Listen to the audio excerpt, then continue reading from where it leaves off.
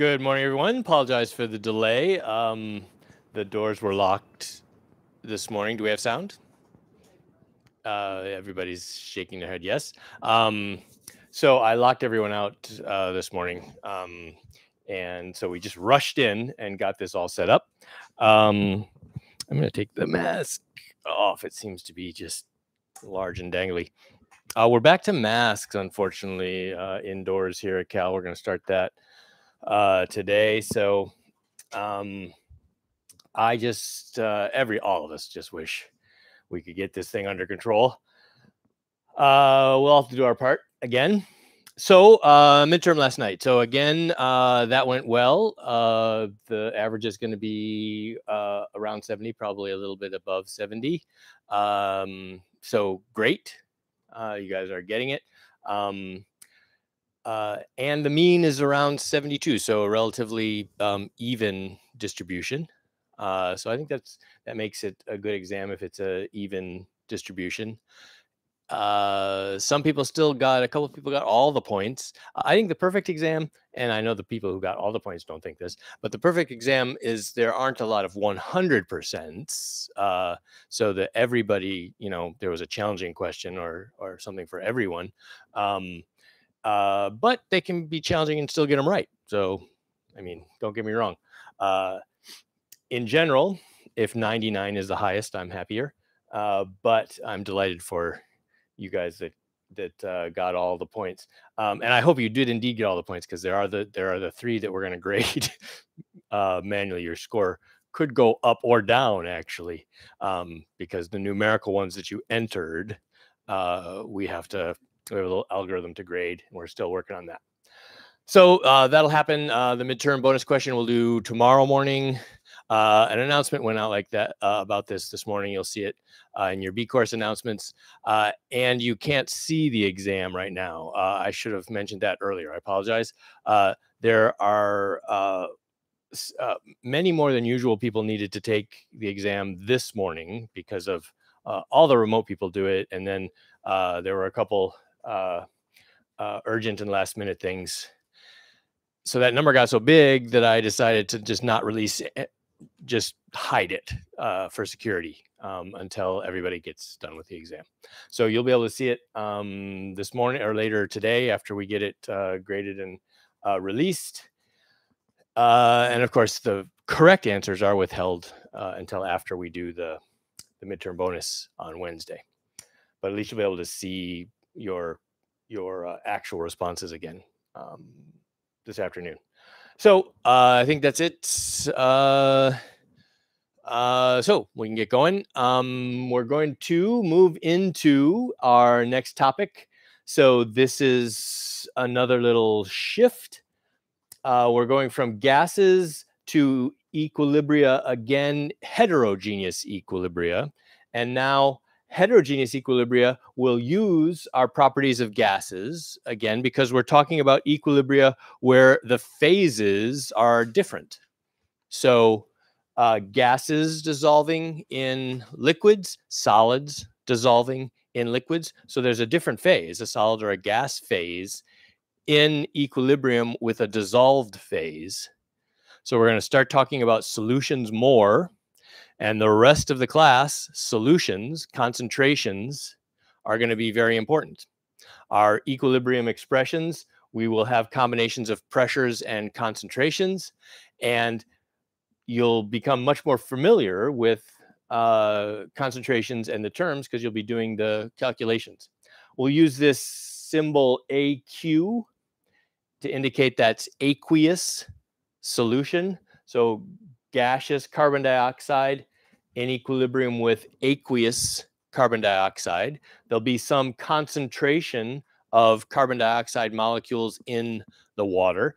You're familiar with it. That's a carbonated beverage. That's sparkling water. Flat or sparkling. That should have been, or tap. Some people call it tap or sparkling.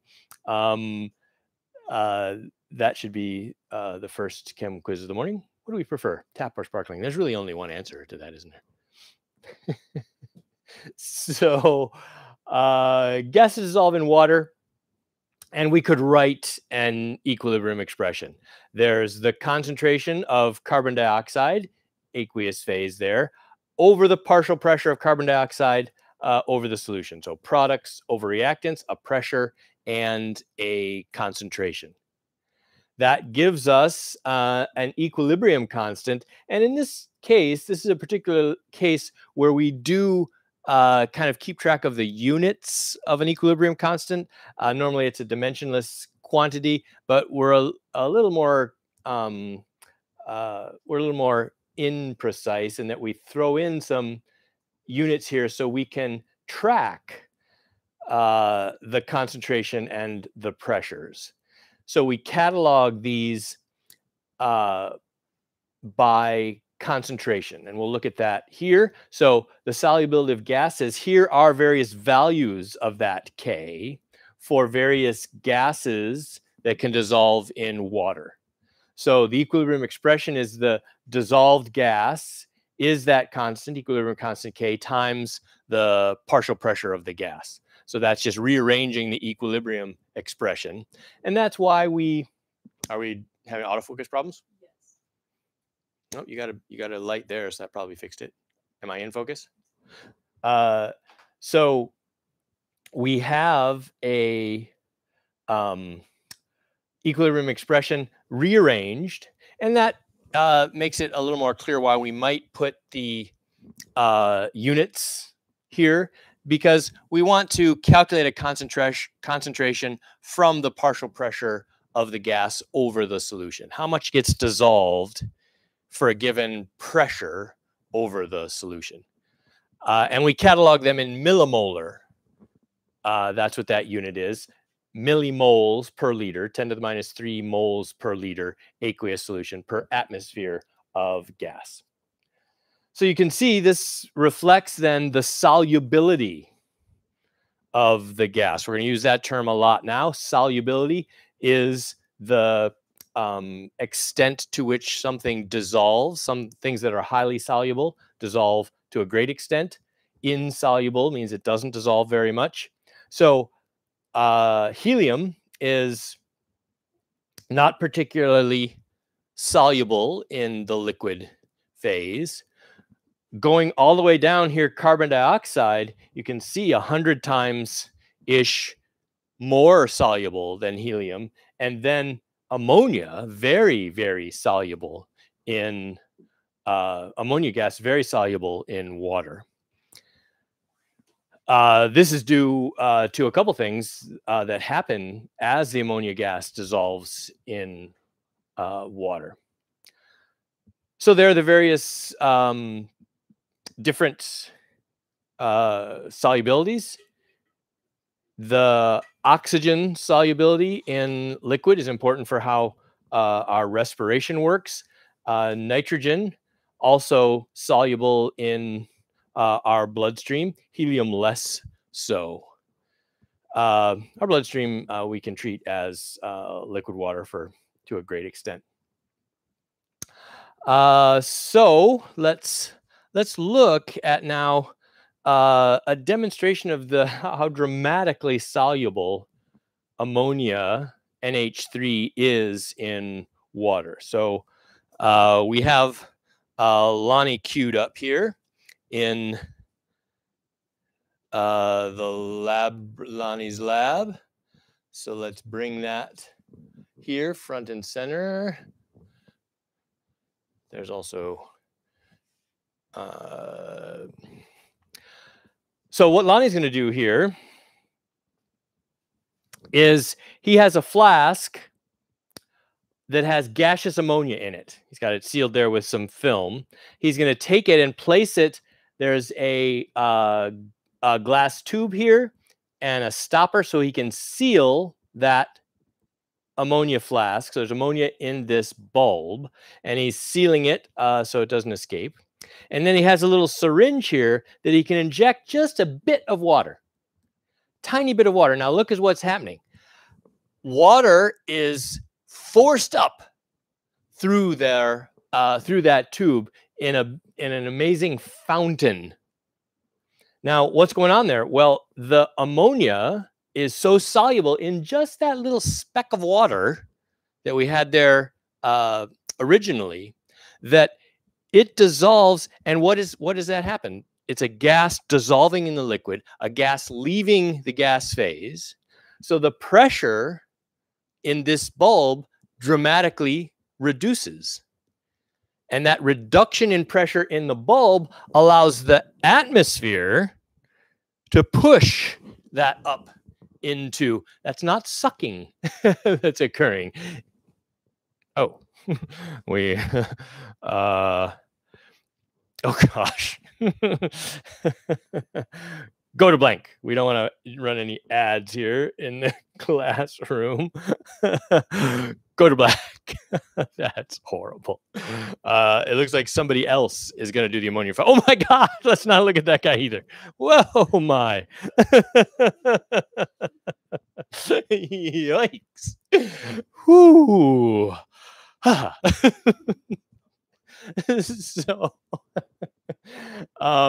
So what you saw there was dramatic. It's another expression of the weight, the mass of the atmosphere, the pressure of the atmosphere, dramatically shown there. That reduction in pressure in the top of the flask, the difference in pressures, the atmosphere forcing that liquid up. It's also a dramatic demonstration of the free energy of that process, that dissolving process. So that's an equilibrium that we know. It has an equilibrium constant, K, and we saw it was a big number, 10,000, 10 to the fourth. So a very large K. So that lies very far towards the dissolved gas, and that has a large free energy associated with it. So the free energy change for going from the gas to the dissolved gas is large. And that free energy released when the gas dissolves, that is equivalent to the amount of work, the available work the system can do. And that work was used dramatically to lift a liter of water essentially a meter into the air. So there's a dramatic demonstration of a lot of things we understand about thermodynamics and equilibria, and free energy being the work we can get from a system.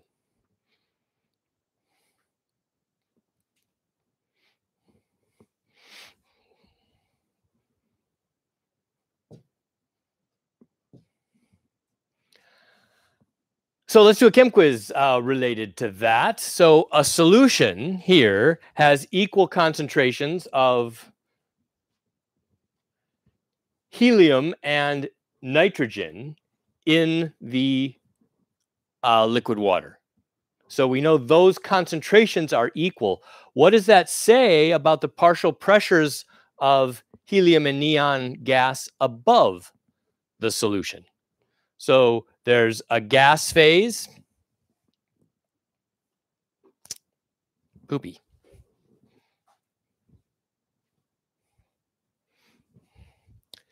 There's helium and nitrogen gas here, and there is some nitrogen and helium dissolved at an equal concentration in the liquid. So let's talk about that in our groups, and we'll take a vote.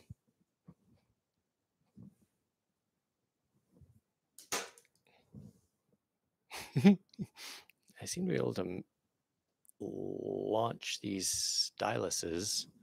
Styly. Okay. Think about that for a second.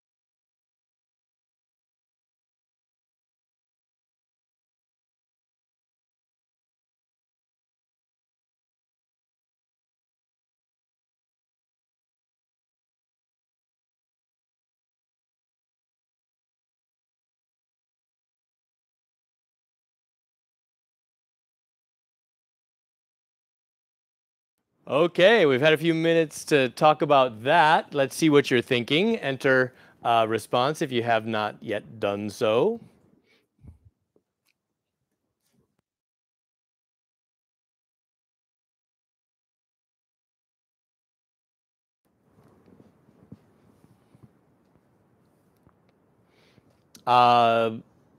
C is quite popular, judging by the distribution there. And I agree with the C's. Let's go through the reasoning on that. So the key was understanding. You have these in your handouts and notes. The difference, nitrogen and, oh, it's not that different. We put the wrong number when we were thinking about it. The difference between the helium solubility and the nitrogen gas solubility. So helium and nitrogen at equal concentrations, if you look at the relative Ks, the relative value of K, this was 0.4 for helium and 0.7 for nitrogen. So nitrogen has the higher K, it's more soluble. You get a higher concentration for a given pressure. So the expression is the concentration is the K value times the pressure value. In this case, it was N2 or helium. So the larger the K, the more soluble. So you don't need as much pressure to get the same concentration. Or if you have a small K, you need more pressure to get the same concentration as a more soluble gas. So indeed, we need a higher pressure of helium to get the same concentration as nitrogen. So the partial pressure is above the flask. Pressure of helium is higher than the pressure of nitrogen above the flask. And that brings up an interesting point. Are there anybody, we have Leo here in one of your UGSIs who's a diver. This is important consideration for scuba diving. We talked about diving previously. So the fact that nitrogen is relatively soluble and it gets more soluble, goes into solution as the pressure increases. So if you are a diver and you dive down under the ocean pressures, deep ocean pressures, and you're breathing compressed air, nitrogen dissolves in your blood more than it would at the surface. And you get a high concentration of nitrogen gas dissolved in your blood. As you ascend, the nitrogen, the pressure drops. And what happens? The nitrogen gas wants to leave solution. So the equilibrium shifts by Le Chatelier. I go back to the gas phase, but it comes back to the gas phase bubbling out of your blood in your bloodstream. Yeah, that hurts. It's called the bends. BENDS. You can get the bends. It's called the bends because the bubbles collect in your joints and you go like you're all bent and painful with the nitrogen gas bubbling out of your system. What deep divers do, actually, they mix their oxygen with helium instead of nitrogen. So they have a special mixture in their tank. Rather than straight compressed air, you can use a helium oxygen mixture, which would make you sound funny. You would talk in that crazy helium voice. You don't do a lot of conversing.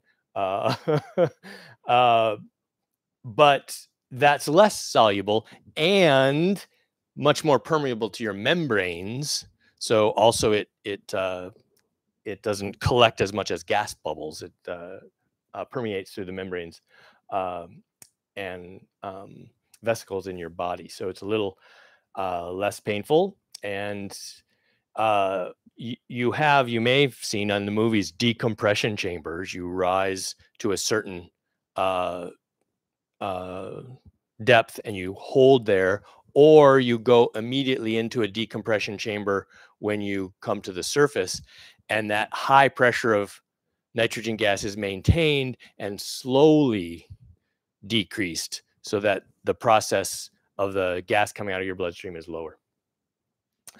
So there's these tables of when you have a dive table, it tells you how long you can stay down at a given depth, and prevent, to be able to have a safe ascent and prevent the bends. And those are empirical tables. Empirical means by experiment. they they had to figure out how long people could stay, and there isn't a good calculation. So most of those tables were developed by the Marines, marine scuba divers. They just sent them down and hit the stopwatch. When they come up, oh, you look like you're in pain. Too long. They would just make a table based on screaming Marines. Interesting historical note. So let's talk through this. Actually, let's do this in our groups, because this again is bringing in what you understand about K and T. This is just an equilibrium constant and temperature. So on a warm day, your soda can expands, the pressure inside the soda can becomes higher. What does that tell you about the dissolution reaction of carbon dioxide? So carbon dioxide dissolving to become aqueous carbon dioxide. Is that exothermic, isothermal, or endothermic? Think about that for a minute, and we will take a vote. I think it started.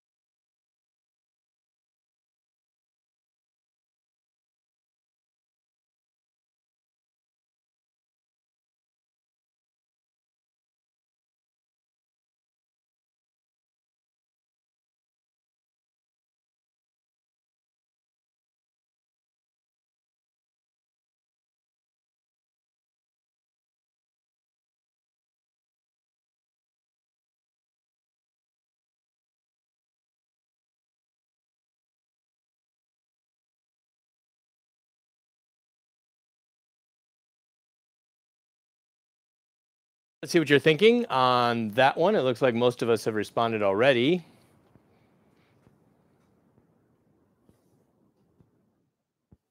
We're equally split between a few more think exothermic than endothermic. So let's go through this. This is a good kind of final exam question because it brings back the relationship between K and T. So you have this expression here, and you have the equilibrium constant that's governing the equilibrium pressure and concentration. And we're saying as temperature increases, this pressure is increasing. That pressure is increasing because the can is expanding. So as the pressure increases, what does that mean about the size of K with the temperature? Well, if the equilibrium pressure is higher, then that K value is smaller at higher temperatures. So K smaller at higher temperatures is what we're seeing. Does that correspond to the endothermic process or the exothermic process? Well, if it's an exothermic process, then there's some heat released. So we did this hand wavy thing, and this is not exact, but we said Le Chatelier's principle, if you add heat, that will force the reaction back towards reactants. So an exothermic process would go back towards reactants at higher temperature, and that higher temperature means there's more gas phase, K getting smaller with temperature for exothermic processes. K getting smaller, reactants being more favored. So reactants are the gas phase. So I probably plot that somewhere. Let's see if I do. Yep. So this is a figure that we had back when we were talking about K and T. We talked about an exact relationship. Delta G is RT, ln K. So we had a relationship between K and T that we could solve and get a relationship, but there's also the Le Chatelier's argument that gave us the same kind of result. So that's bringing together a lot of things that we've done throughout the class.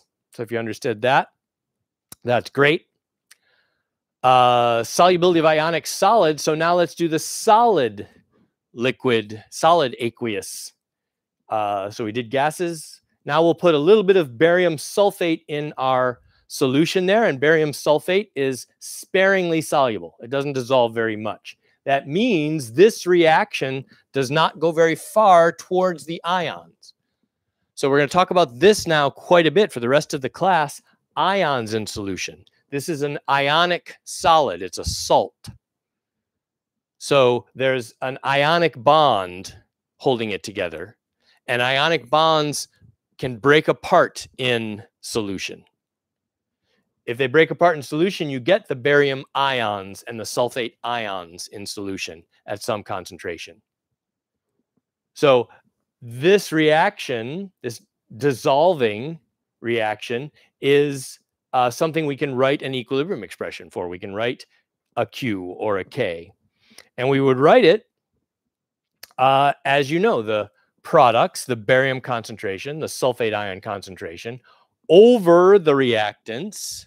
But in this case, the reactants is a pure solid, and pure solids do not appear in equilibrium expressions. So the equilibrium expression is, rather than a quotient, it's a product because the solid doesn't appear. So for dissolving, we sometimes give K, the designation KSP, solubility product. That doesn't change anything. It's still an equilibrium constant. Everything we know about equilibrium constant still applies. It's just reminding us that it's a solubility product. So you'll see that in your reading, but don't be put off. It's just a K. It's still a function of T. And the product of those concentrations at equilibrium is a set value. And that's the important thing. We're going to start to deal with equilibria now for the rest of the class. We're going to talk about aqueous equilibria in solution. And if there is any barium sulfate solid in this flask, then the equilibrium will exist. So this holds as long as there is some solid. The solid doesn't appear in the equilibrium expression, but this equilibrium will not hold unless the solid is there. And this equilibrium will hold with the solid there regardless of what else is in solution. All equilibria that are in solution, all equilibria all the time, coexist. All equilibrium expressions must be satisfied when you have a mixture of things going on. We saw that when we talked about multiple equilibria, and we're going to use that fact a lot through the rest of the course. So this KSP, it's an exceedingly small number. We're going to start talking about, for the rest of the course, Ks that are tiny. That means reactions that don't really go. We're boring for the rest of the semester. You put barium sulfate in a flask, almost nothing happens. 10 to the minus 10 is the equilibrium expression. So what are these concentrations? Well, they're going to be equal if I just dissolve barium sulfate. So that concentration and that concentration are equal, and their product has to be 10 to the minus 10. So if I say, well, let X be the concentration of the barium and the sulfate, then X squared, X times X, has to be 10 to the minus 10. So the concentrations are 10 to the minus fifth, the square root of 10 to the minus 10. So the concentrations are very, very, very small. So if we put a little gram of barium sulfate in our liter of water, the concentrations of barium and sulfate in solution come up to 10 to the minus fifth molar. So a 10,000th ish of a mole per liter. So incredibly tiny amount dissolves because of that tiny K. And we're going to say this: small Ks mean products are not favored. Reactants are favored. And we're going to do that for the rest of the class. We're going to deal with small Ks. We're in the boring phase of Chem 1A. So which of the following were required in the least amount to dissolve a speck of barium sulfate? So you put a little barium sulfate in there. It gets into equilibrium with barium and sulfate ions. So some of it dissolves, and there's a little bit left. Can you get the rest to dissolve? So should I add a solution of H2SO4, and that dissolves to H2 ions, or H plus ions, and sulfate minus 2 ions. Barium chloride, that's also a soluble salt. So you get barium ions and chloride ions, or just add straight water. And we'll talk through this one together. I think intuitively, you should probably say add water. And of course, adding water will work. The question is, what's the least amount? Should I have water with these salts already in it? Will those help? Or just straight water is the question. So if I dump water in, that's analogous. That's increasing the volume of the system. And if we increase the volume of the system, that gives more room. It's just like a gas. You increase the volume, you give more room. You can hold more moles at the same pressure. Same thing here. You increase the volume of the liquid, more room for the ions, and more will dissolve. The concentrations are moles per liter. So if you get more liters, you get more moles dissolved. So you can make it dissolve just by adding water. And you're probably intuitively aware of that. If you have you're trying to make sugar water for your hummingbirds or something, you put the sugar in the bottom, you pour water in. If it doesn't all dissolve, then you add more water and get it to dissolve. You're looking for 4 parts volume, 4 part sugar, 1 part sugar to 4 parts water. If you're interested in feeding hummingbirds, that's a good mix to go for. up at the ranch in the Sierras where we grow berries. I cultivate the hummingbirds because I like the hummingbirds down there when I'm trellising or harvesting or whatever I'm doing down in the berry garden. And there's so many hummingbirds. They go through over 2 gallons of sugar water, 2 gallons in about 5 days. So, and you know how much they drink at a time. But the hummingbirds, they're like, sometimes it's almost annoying. There's so many of them buzzing back and forth. Why did we get on to? Oh, we're dissolving things. So sorry about that distraction. It's fun. I hope you all can someday join me at the ranch. And I'll tell you, I need you because the berries are coming in so much, and I'm here all the time. They're gonna rot on the vine. We have to have people go up and pick. So water will work. Will barium chloride or this is sulfuric acid, H2SO4, will that help? Well, let's look at that. So here's the dissolution reaction. The barium ions and the sulfate ions are in solution. This is a soluble salt, barium chloride. So if you go look up in a table, KSP values, you'll get them for salts, but only for salts that aren't very soluble. Because that would mean there's a small k that you can record. For things that are very soluble, what is the size of k? Ginormous.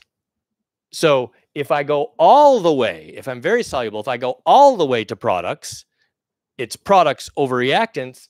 Reactants are tiny, products are huge. That number gets large very fast. If you take nothing else home from Chem 1A, take home the fact that large K means I go all the way to completion.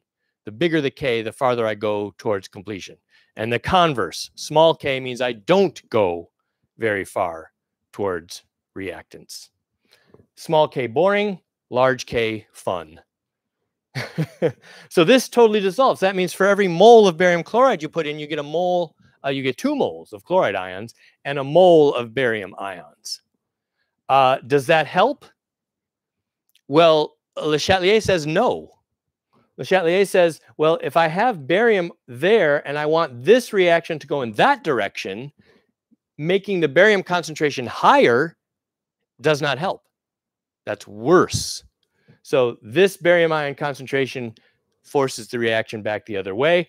And sulfuric acid, H2SO4, we'll talk about this a ton in the last couple weeks of class here. Same thing. That increases this ion concentration. So this is a common ion effect. You're adding these reactions all have ions in common. That means all the equilibria have to be true at the same time. These concentrations are very high. They flood the system with this and this. That means these concentrations must go down even further for that equilibrium to be held. So I make the barium sulfate less soluble. So just pure water is the way to go there. So that is called the common ion effect, and we can apply Le Chatelier's principle to determine how the common ion effect works. Getting quite bright here. Should I get a little less? Ooh, that's a lot less. Oh, let's leave it up. The common ion will affect, as we've seen, the concentrations. How does that work? Well, let's say I had barium sulfate, a speck of barium sulfate, in the presence of 0.1 molar sulfuric acid, H2SO4. Now the K is very large, so 0.1 molar H2SO4 we can interpret as dissolving all the way and giving us 0.1 moles per liter. Well, that's what I've said, 0.1 molar, 0.1 moles per liter H2SO4. That means I took 0.1 mole of H2SO4 and I put it in 1 liter. It totally dissolved, giving us 0.1 moles of sulfate ions per liter. So K large, take that to the bank. Very much bigger than 1. And 1, of course, is the cutoff. If you're bigger than 1, you go to products. If you're less than 1, It's a quotient. If you're less than 1, you stay at reactants. So if I calculate the concentration, I say, well, if a little of the barium dissolves, barium sulfate dissolves, I'd get X moles of barium ion in solution and X moles of sulfate in solution. Except this equilibrium also holds, which goes all the way to here. So those 0.1 moles per liter are there, plus whatever you get from the barium dissolving. So what I'm doing is enforcing both these equilibria to happen at the same time. And I can do it simply because this equilibrium is so big that I can say it goes to completion. So I don't have to do 2K expressions. This one's huge. And so I'll just say it goes all the way and I get 0.1 moles. And this guy just has to deal with it. I'm dissolving all the way, deal with it. So how do I deal with it? I enter that equilibrium concentration into this equilibrium expression. So that means at equilibrium, the product of those two concentrations, so this is barium concentration and sulfate ion concentration, they still have to be KSP if there's any barium sulfate present. This equilibrium must hold. So that means I have to take into account that this concentration went crazy high on us to 0.1 molar. That affects the overall concentration of both these things because the product has to be 10 to the minus 10. We said that this is a very tiny equilibrium constant. So that has to be 10 to the minus 10. These concentrations have to be very low, but I've made this one artificially high. What does that mean about this one? It has to be incredibly low because I made that one high. And in fact, since this is so small, we can say that X is going to be incredibly small. So how do I know that? Well, K is small. I don't go very far towards products. So these concentrations are going to be small. And I'm going to guess, in fact, I know they're very much smaller than 0.1. I already did the calculation. Remember, we said in pure water, the barium and sulfate concentrations were 10 to the minus 5. That's 10,000 times less than 0.1. So yes, X's are small compared to 0.1. That means forget about the X in the math. So this is approximately X times 0.1. This X is small. Forget about it compared to 0.1. So it's that X times 0.1 is 10 to the minus 10th, the equilibrium concentration. That means the barium ion concentrations are 10 to the minus 9-ish. So much less of this dissolve, 10 to the minus 9. The sulfate ion concentrations, what are those? 0.1. So the product of 0.1 and 10 to the minus 9, so 10 to the minus 1 and 10 to the minus 9 has to be 10 to the minus 10. So you see it in there.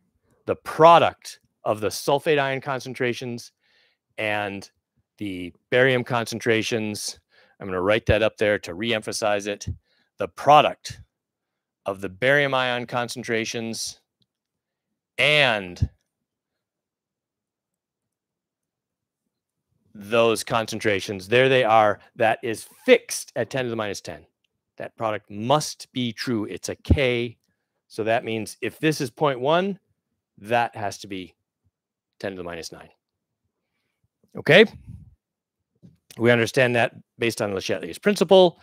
We understand that if I added that sulfate after the fact, so let's say that wasn't there and the barium and sulfate ions were equal concentration at 10 to the minus 5th, and then I added this, then the barium ions, the concentration has to go very far down. How does it go down? It precipitates out of solution. It grabs one of those available sulfates. Now there's billions of them. It grabs one and jumps back to the solid, reducing the aqueous concentration. So that's a precipitation reaction. You add sulfate to barium sulfate solution, the solid forms. You can often see it. It precipitates out of solution. And you make your salt. It's a mess, usually. When you're a chemist and you're doing stuff and something precipitates, you're usually upset. Sometimes you're trying to get that thing to precipitate. Often you want stuff to stay in solution so it reacts. So that brings up something interesting. Let's say we did that kind of thing. Let's say we got barium and sulfate ions into solution artificially. So if you put barium sulfate solid in, that's not a good way to get barium and sulfate ion concentrations high. Barium sulfate doesn't dissolve. But we see there are barium salts that do. Barium hydroxide dissolves. This K is large. This K, we said, is large. So the dissolving of both these things is large. So these Ks that are very much bigger than 1 mean if I mix these two things, that's going to make barium concentrations and sulfate concentrations high. But we know that cannot be.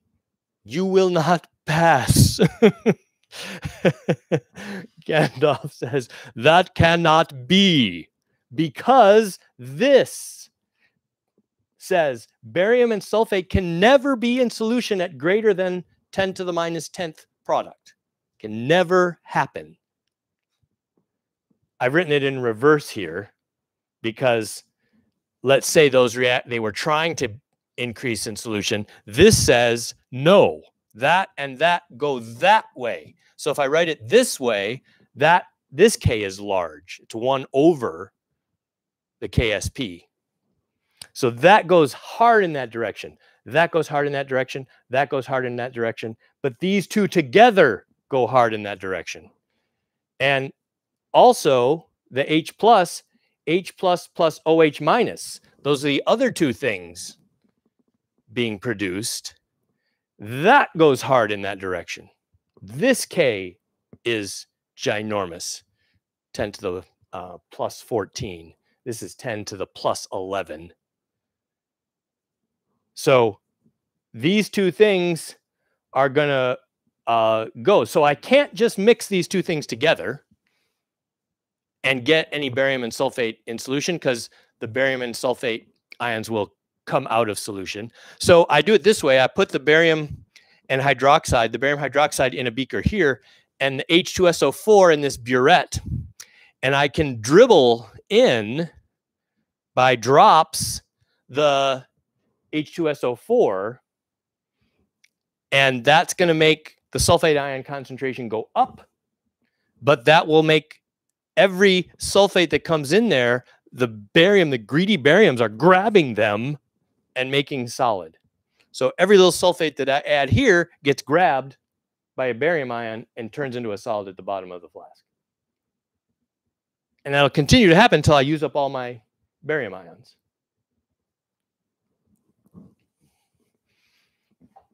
That process is called titration.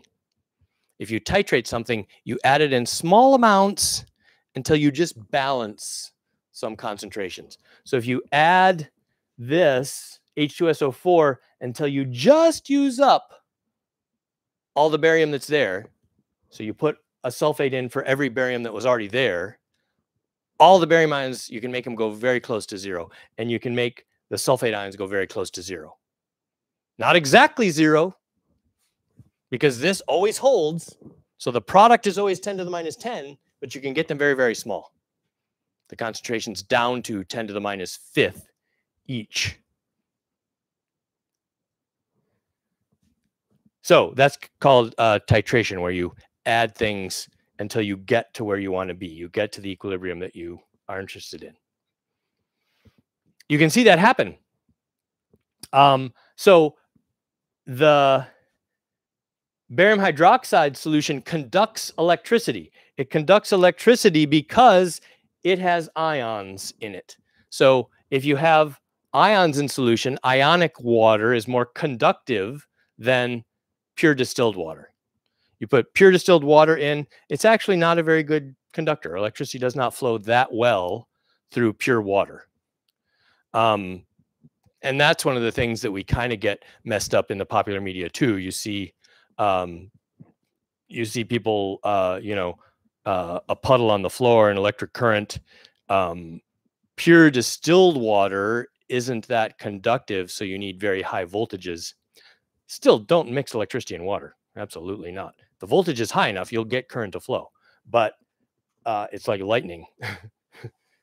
Everything conducts electricity if you go to high enough voltage. You can make the electrons go. Sometimes it takes a lightning bolt, like for a tree to conduct electricity. In general, if you hook a battery to a tree, you're not going to get any conduction. The voltage isn't high enough.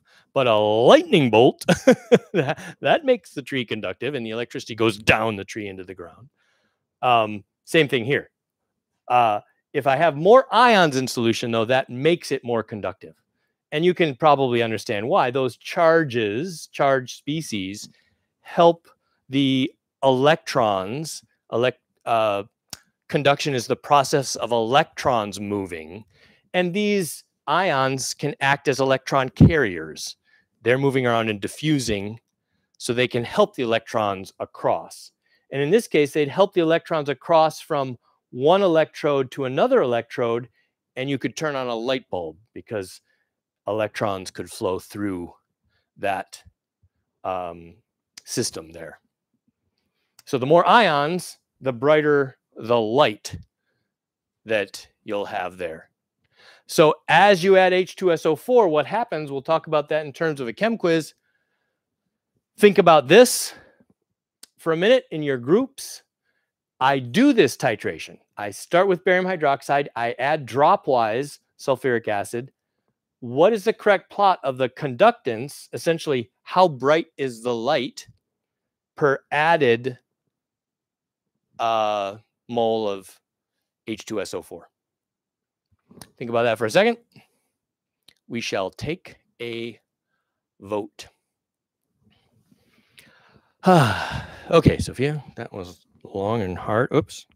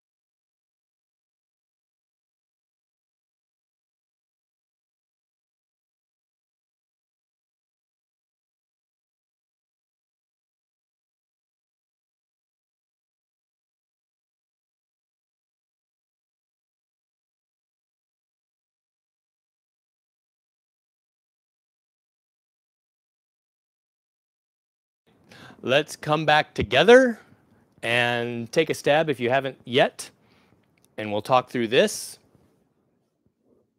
We're going a little slow here. Let's see what you're thinking. Not unanimous by any stretch of the imagination. A few more of us, about a third of us, think B, and then the other 2/3 A and C. Let me give you my thoughts on that. I agree with the B's. Oops, no explanation. I just agree with you. Is there any more animation than that? Okay, yes, there is some. It's in the wrong order. After all the barium sulfate is produced, the excess conducts. What do I mean by that? So let's go back.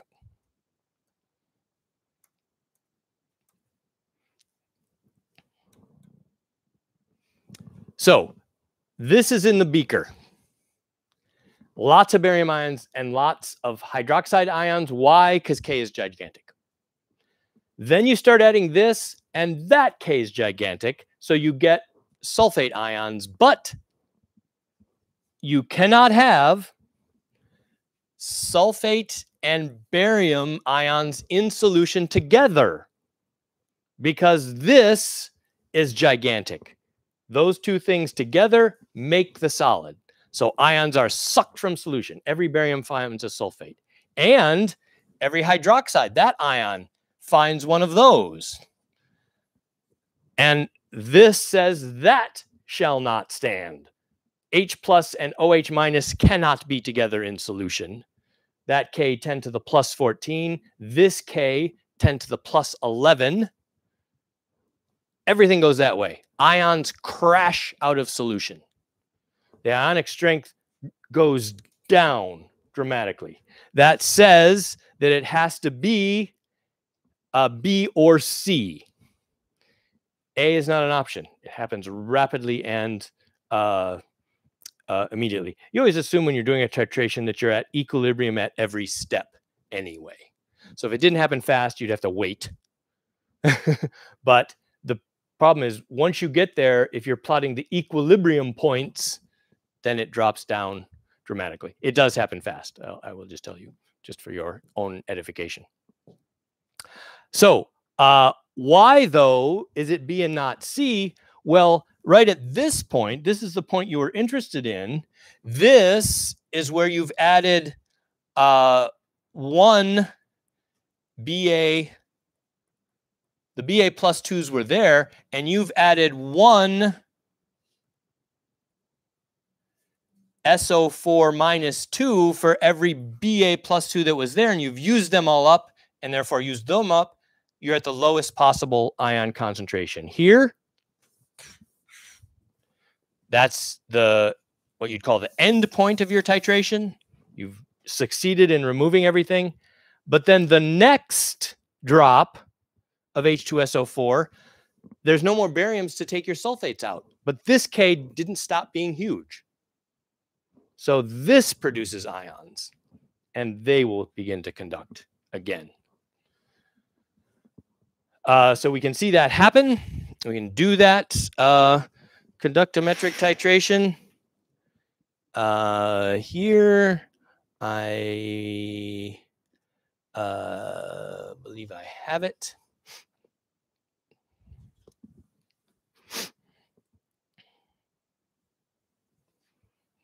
Come on, baby. Get rid of crazy man. Go to another crazy man. Just a different crazy man. So here I have the setup. Back in the day, there's the light bulb, the ions, the barium hydroxide solution, the H2SO4 solution in the burette.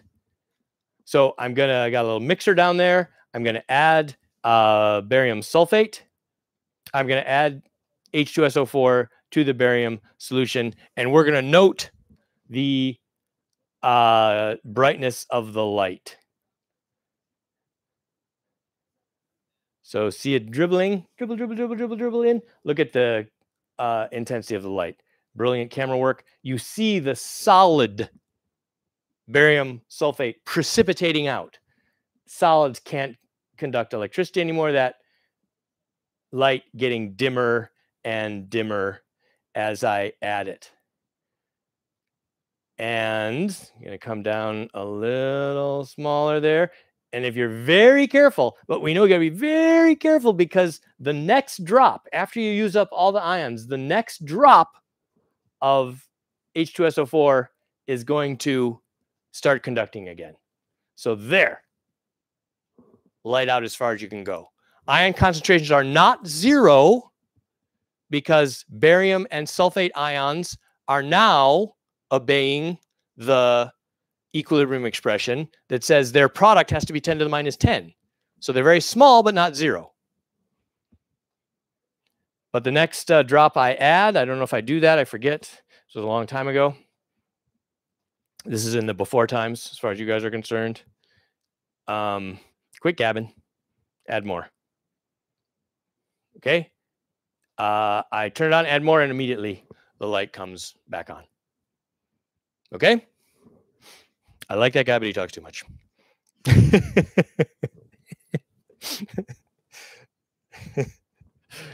Okay. Okay, let's just do a calculation here. What's the solubility of silver chloride? It's not very soluble in water and 0.2 molar sodium chloride. So in pure water, this is the equilibrium expression we're talking about: silver chloride, silver ions, and chlorine ions. That the product in pure water is 10 to the minus 10. So I do this expression here that says initially, right when I drop the bit of solid in, the concentration of those ions are zero. That's initial. That's not equilibrium. They're going to change. They're going to get bigger. The amount they change, I'm going to say, well, X moles of that dissolves. It'll give me X moles per liter of chlorine and X moles per liter of silver. So those concentrations will be the same as a little bit. So that's the change, is a little bit dissolves. At equilibrium, it's the sum of those two. In this case, it's boring because it started at zero. But if there was some there to start with, and you can see later, I'll have some of this there to start with, then the sum is the equilibrium concentrations. So this thing, ICE, this is called, I didn't know this.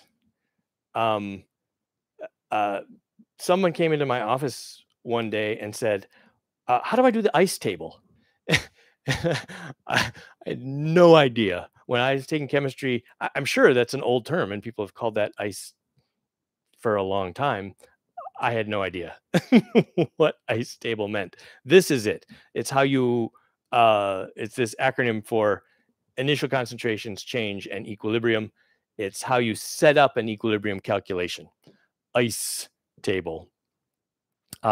So if I put in now, the equilibrium concentrations are X, so X times X must be 10 to the minus 10th. That's what equilibrium means. Then I can calculate the concentration of each of them. They're equal, and they're about 10 to the minus 5th. We already did that, and we already did this kind of as well. Let's say I put in 0.2 molar sodium chloride. K for that, you may know, sodium chloride, that's table salt, very high. You get chlorine ions. So your initial conditions, if you had this in solution already, you already have 0.2 molar chloride ions. So now when a little of this dissolves, it tries to add ions to solution. So you say that's how much X, and then the sum of those is the equilibrium concentrations. So now it's X times 0.02 plus X is 10 to the minus 10. And I do the same old boring thing. I say, I know X is small because K is small. So it's small compared to 0.2. and I say x times 0.2 is 10 to the minus 10, and that means the concentration is 10 to the minus 9 of the silver ions. So the solubility, the amount of silver that chloride that could dissolve, is limited because I can't put any more chlorine ions in solution. Those chlorine ions are forcing it back this way. The solubility is now 10 to the minus 9 moles per liter.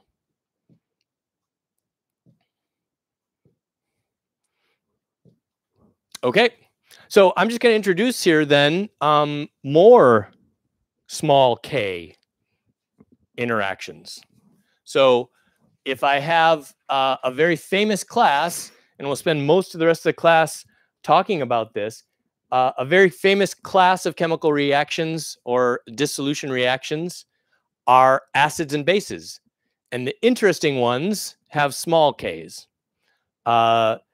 Interesting because they do things. We said big k's are exciting, and that's true. They go to completion, but they're also they're boring in the respect that they all go and then nothing happens after that. So the going all the way to completion is exciting, but then done. So you sit around. The small k's, they hold back. So they can keep reacting if other things happen. They hold back a little bit of reactants. So small k's can be more interesting. And we're going to look at both big and small k reactions. First, let's define what I talk about acid-base equilibrium. So an acid is a compound that can donate an H+. An H+ can be removed from it. So acids are compounds that are H+ donors. They donate H+. The better they do that, the better the acid they are. And when I donate an H+, ion, you know what that is. It's a hydrogen minus its electron. So it's just a proton. Take a proton and electron, take away the electron, you just have a proton. So I'm going to call H+ protons all the time. So just so you know, H+, I mean proton, same thing. Okay, you'll do it too. So it's a proton donor. HA donated its proton to this B, and now its proton is on the B. So acids are things like H3O+, that can donate a proton, HAC, and now this is acetic acid, and I've written most of the formula as just AC. I've abbreviated it because the only important thing that we care about acetic acid is that proton that comes off. So all the rest doesn't matter. It's just the other ion. So I'll go to H+ and AC-. We'll write the formula for AC- later, but the important thing for us is the proton comes off. Water can act as an acid. Water can give up one of its protons. We know it doesn't do it because we saw a minute ago that the equilibrium for going the other way is 10 to the plus 14. So it does not go that way. So whenever this happens, whenever I lose a proton, I make the conjugate ion, and that thing will be a base because a base is something that accepts protons. So by accepting a proton, I act like a base. So that proton can be accepted. So the reverse reaction, that acts like a base. The forward reaction, this acts like an acid. So what are acids? Well, they'll come in pairs, acids and bases, because one will have the proton, one will not. In this case, conjugate acid-base pairs. So the conjugate pair here, acid, its conjugate base is water. So if I had H3O+ here, that would be H2O. And in that case, it wouldn't be charged. So this is the generic expression. H3O+, H2O, those pairs. The conjugate pair for HAC, I'll just write as AC-. Proton's gone. Proton on, proton off. Proton on, proton off. Proton on, proton off. These are the stronger acids, better donors going that way. Here, these are the stronger bases. And that should make a little bit of sense. If this thing is very good at giving up its proton, that means the equilibrium favors that. That must mean that isn't very good at taking a proton back. So if the equilibrium favors the base, then that conjugate base is not a very good acceptor. That's just basically what it means. This thing donates and that guy can't get it back. Equilibrium lies over there, but the equilibrium could lie over here, and then that would be a crappy acid, and the base would be stronger. So that's this case, bad acid, good base. Weak, strong, strong, weak. Okay, so that's typical of conjugate pairs, we call them. And of course, we could go the other way. If you had a base that accepts protons. So here I have accepting a proton from a proton donor. Good bases, we've already seen. OH minus, ammonia, that thing we dissolved in liquid earlier, and water. But in this case, those are the stronger ones. And then their conjugate acids, H2O, I've got that proton. NH4 plus, I've got the proton. And H3O plus. Seen that conjugate pair already, and that conjugate pair already, just in the opposite context. But those are conjugate pairs, and the same kind of stronger acid, weaker base holds. So that's the terminology. We're going to use this, and I think you probably already can anticipate. If K is large, this is a good acid. The equilibrium lies on this side. It donates its proton and it stays off. The proton stays off. That means I'm a good acid. Goes to something. So weak acids, K will be small, and I won't get rid of it. I'll have a high concentration of this at equilibrium. A strong acid, I have a high concentration of this at equilibrium. And we've already seen it. H2SO4 minus, so H, oopsie.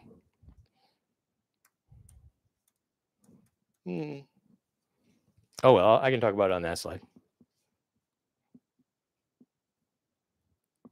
So here it is. When this acid was, oh, don't give me a hard time.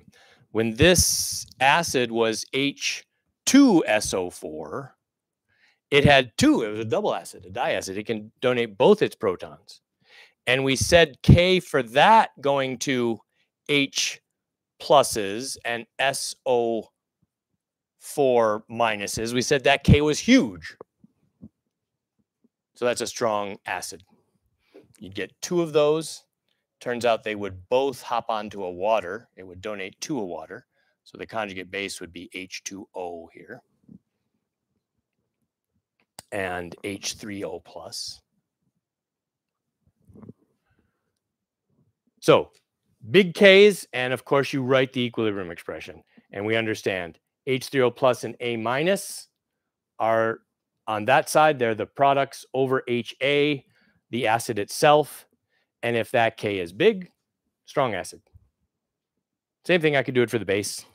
I could say, well, if you had a base that accepted a proton from water, then the products are BH plus. I've accepted the proton, and OH minus. And we're going to do these things in water so often that we need to be very familiar with these. These Ks, we also give little special designations to. Ka, an acid dissociation constant. It's just a K, no, everything else applies. Notice, however, and you know this, H2O, it's products over reactants, but H2O liquid is a pure liquid, so it does not appear. Pure liquids, pure solids do not appear in the equilibrium expressions. So I have these two equilibrium expressions for acids and bases. We're going to talk about this. This page will drive the rest of our discussion for almost for the next 3 or 4 days here. The rest of this week, we'll talk about acids and bases. So we'll see you tomorrow. We'll get our the exam all buttoned up for you and get the final results up today. Hopefully, it's not too hard. And we'll see you tomorrow.